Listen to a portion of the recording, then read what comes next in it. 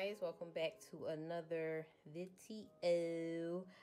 So it is the week of Christmas, so I am going to be using this kit from the Sweet Planner. Unfortunately, I cannot recall what it is called, but I'll leave it here on the screen for you. So I was looking for a Christmas kit and a New Year's kit, and then I found one here with the Sweet Planner. I believe it was like Parisian Christmas or something of the sort, but I'll leave the exact name on the screen for you guys to see. I absolutely love it. Love the color red. You guys can see I have on my red robe, and I love the idea of Paris, especially like the winter time and in like the springtime. So when I saw this, I said, okay, well, you know what? As much as I want to travel, we couldn't travel this year. I said I'm gonna travel a little bit in my planner. So this is the kit that I'm going to use.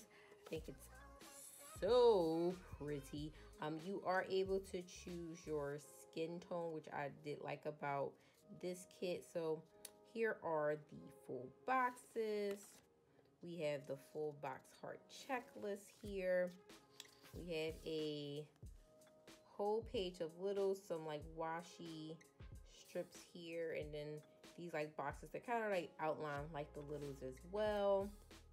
We have some full box here, and then some 3 heart checklists. We have a page of headers. You got some circle icons, a couple more headers here, your habit trackers, a sidebar sticker, and like a functional deco, along with this really cute weekend script. And then here is the bottom washi. You have some more, like all of these boxes are kind of like the same size. You have like a smaller one, and then some that's a little bigger. This kit, after I realized after buying it, does not have like an actual days of the week cover. So at first I wanted to do like gold foil with this, but when I was going through my foil, I said, you know what? Now's the time. Now is the time. So I bought this whole bundle from Scribble Prints Co. of this beautiful like red foil.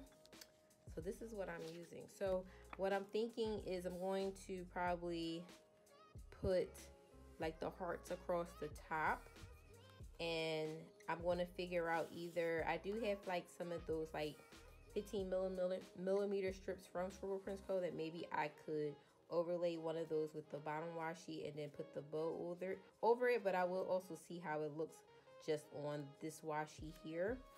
Some other things that come with it here, you have this page here that has like some kiss cut icons. You got 2 flags, you got the weekend banner, this little bow here, and these are all like little kiss cut things. I could probably sprinkle those in, as well as this is kiss cut hearts. Then you have some food doodles, your circle icons, and some numbers, so that would be great. I can put those up there. And I think with this bundle you did get like 6 pages of this. So these are all like overlays here. These are like half cut headers, and then these are 2 overlay boxes, and that's how each of these sheets are.